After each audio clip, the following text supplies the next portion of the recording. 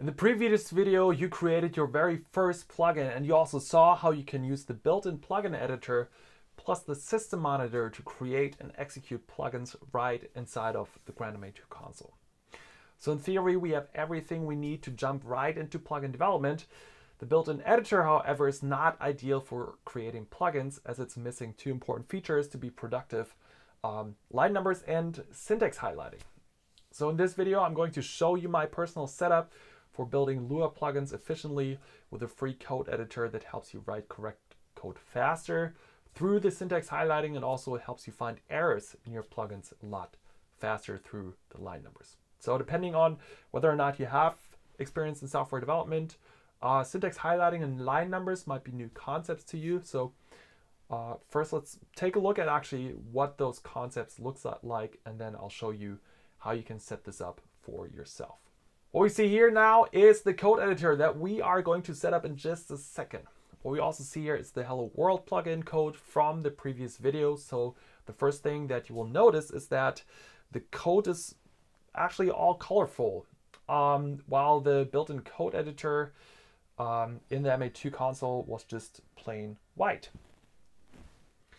And that in a nutshell is syntax highlighting. The code editor knows which keywords a specific language has, and it also knows how to recognize text and numbers and so on. So what's interesting about syntax highlighting is that it will teach you how to write correct code in this really subtle way.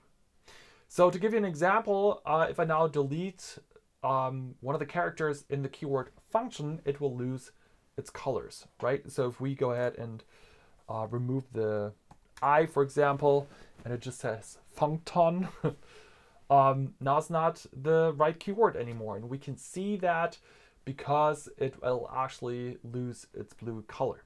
So if I'm going to hit Control Z to reverse that, now we can see that it has its color back. And after a while, you will automatically notice these color patterns, and you will know when something is wrong even before you load that plugin into the console. Huge time saver. The second thing that this code editor offers you are the line numbers that you see over here. And to understand why that is important, let's take a look at what happens when we have an error inside of our plugins. I'm now just going to open up our very first plugin, and I'm going to delete one of the quotation marks here in this line where it's supposed to just output hello world. So let me actually delete this one, and you can see this is not quite the code that we saw in the previous video. Again, make sure to later watch the course on how to deal with text in LUA to understand why that's okay that way. So now when I hit save and go back to the system monitor, I can see that there was an error in my plugin, right? It says here unfinished string. What I can also see here is a number, and this number actually shows me over here in which line the error has occurred. Now, in our case where the plugin is very small, that's not that much of a problem. We can probably recognize where this piece of code is that says hello world, so we can probably pretty quickly in our 4-line macro figure out which part is broken.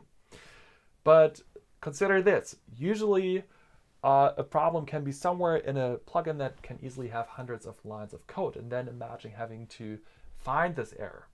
It's not impossible, but it already tells you the exact line number, so we should be able to actually use that.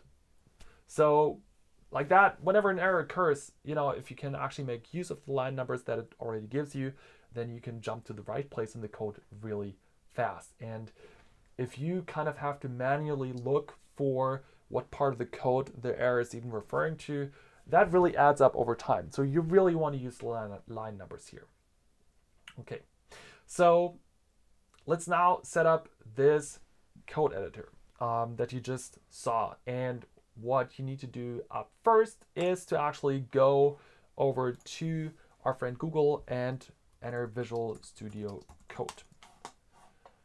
All right, we can see that here, perfect. And then just download that and install it like you would any other software. Now, what you will notice here is that this is a Microsoft product, but don't worry, it's all open source, it's completely free. and it doesn't cost a dime. After you downloaded Visual Studio Code, open it up, and then next up, go to this extensions menu over here. And what you can see here is that it already gives you a search up top here. So what you want to do here is just enter LUA. And it automatically gives you a bunch of search results. Now, you can probably use quite a few things here. Quite a few plugins do the same thing. Essentially just use this top one up here that says something like LUA language server. It could also be syntax highlighting for LUA, whatever. So in that case, just go ahead and install it, and then you should be good. All right, now the next thing that you want to do is create a folder on your hard drive where you can store all of your plugin codes. That's sort of trick number 2 for creating a good, solid setup for developing plugins in. And another pro tip, if you create a folder for all your plugins inside of your Dropbox, for example, all of your code files will be stored and backed up to the cloud automatically.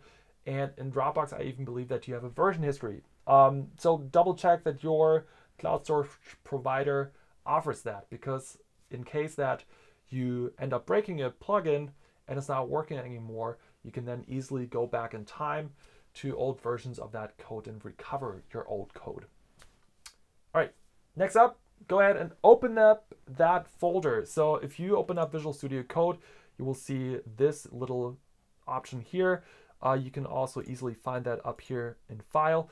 So just open up the full folder, and then you can actually see your whole list of plugins on this side. And what you will notice here is that all of these files that I use inside of this course, they all have the .lua extension. And you want to make sure that all of your Lua files or all of your plugins actually have that Lua extension, because that's the standard file extension for Lua files, and that tells Visual Studio Code to use this Lua syntax highlighting that you just installed. So in case that doesn't work, there's another trick to tell Visual Studio Code that you want to treat this as a Lua file. So if you have a file open, double check down here on the lower right that it actually recognizes Lua, and if not, you can click on that and then take a look, and you should be able to find Lua in the list of installed languages. If not, you can always go up here and click on Search Marketplace extension for Lua, and it will actually suggest something. So either way, you should be able to set this to the Lua syntax highlighting. All right, so that gives you the syntax highlighting. It should actually look identical to what I have here, right? And then the second thing that we didn't even need to install is the line number. So the next question is, how do we get this Lua code into the console? If you use a GrandMA 2 on PC, that's actually pretty easy. And keep in mind, even if you want to build plugins for physical console, what you can probably do, which is the easiest way, is to just create a session between your on PC setup and your console, and like that, you can directly manipulate the plugins inside of the show, but also have them on your desk available in right away, essentially. And the second is even live, like it syncs, right? Never mind. You know what a session is. Back to the question, how do we get this code into the on PC setup? Well, it's actually pretty easy. There's 2 to 3 keyboard shortcuts that I'm going to teach you, and once you get used to those, you can really get very fast in moving your code over to the console. So the first is to press Control-A to highlight all of the code, like that, right? And then next, press Control-C to copy it. Now the next thing that I want you to do is, with your thumb or whatever other finger, hold down Tab and keep it pressed until I tell you to let go of it. And now, while you keep holding Alt down, press Tab a few times until you reach your code editor of your on PC console.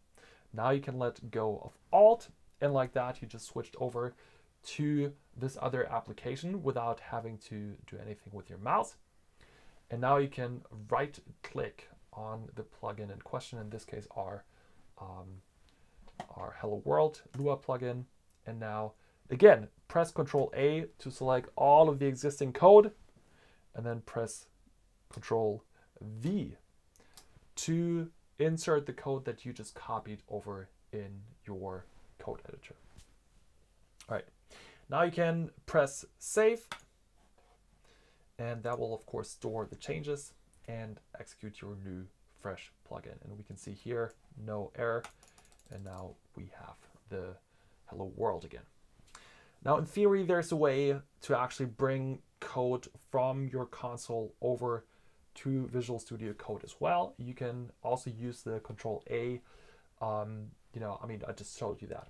You can use Control A to select all of the code, and also press Control C to actually copy this code. But just to avoid a big mess, what I would recommend is that you always make your changes in Visual Studio Code, and then bring them over to MA2. And if it doesn't work, edit it in Visual Studio Code again, and then bring it over again. Like that, it's sort of a one directional data flow, and you don't have to worry about what you just edited where. Always edit in Visual Studio Code and always insert into GrandMA 2. Don't do it both ways. It'll confuse the hell out of you, I think. All right. So that's how we can bring code over to the console from our code editor. By the way, jumping back, you can press Alt down again, and then just press Tab. And in this case, we can actually see that the code editor is pretty close now in the order of the windows. So this just pressing Alt Tab switches between the last two windows that you switched back and forth between. So once you kind of selected the right window, you can just go Alt Tab and switch around really fast. So in general, you will be surprised by how fast you get used to these keyboard shortcuts, and I think that you will find that this is surprisingly fast, a surprisingly fast way to build plugins. And on top of that, you can actually organize all of your plugins separately from your shows, which I think is also very important. Again, I recommend using Dropbox so your files are backed up to the cloud. You can also, of course, use any other cloud storage service that you personally prefer. Just make sure that you have versioning activated, and then your code is actually safe, and all of your different versions are automatically retained for you, so you can jump back if anything breaks.